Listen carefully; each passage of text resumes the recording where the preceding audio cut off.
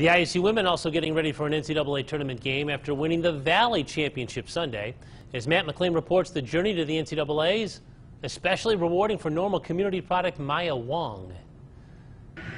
Maya Wong and the ISU Redbirds are going to the NCAA tournament. The Normal community grad scored 15 points in the MVC tournament championship game, a big reason why the Redbirds are going dancing. I dreamed about this as a kid for sure, but I knew it was going to take blood, sweat, and tears to get here, and we did that, so I could not be more excited and more proud of everybody on this team.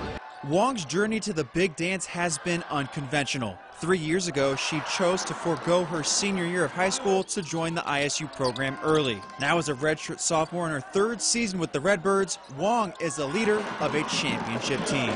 What I was most proud of is just, I thought she led. And the point guard spot is, you know, I was a point guard. I'm really hard on our point guards because you're the quarterback of the team. And I thought, you know, she kept us, you know, it was loud in there. She got us where we needed to be. And then she guarded for the second day in a row. I thought she did an outstanding job.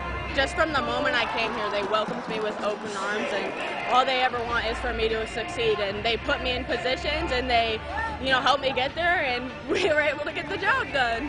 It's a week Maya Wong will never forget, and it only gets better with the realization of a childhood dream, playing in the NCAA tournament.